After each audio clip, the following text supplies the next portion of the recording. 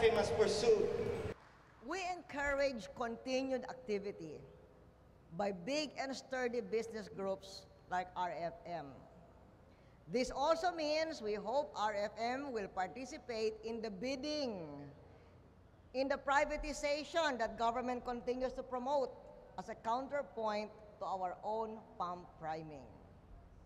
The global credit crunch can be an opportunity, not a crisis, for sturdy giants like RFM. Indeed, this is a time of opportunity to the fiscally strong.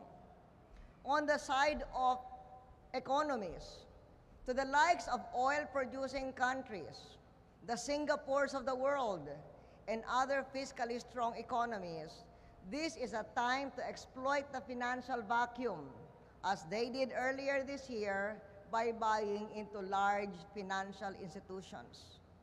Similarly, on the part of corporations in the private sector, this is the time for the business groups like RFM, who have the financial liquidity to expand their role in the respective markets. And I am glad Fiesta is a symbol of their response to that challenge. Congratulations.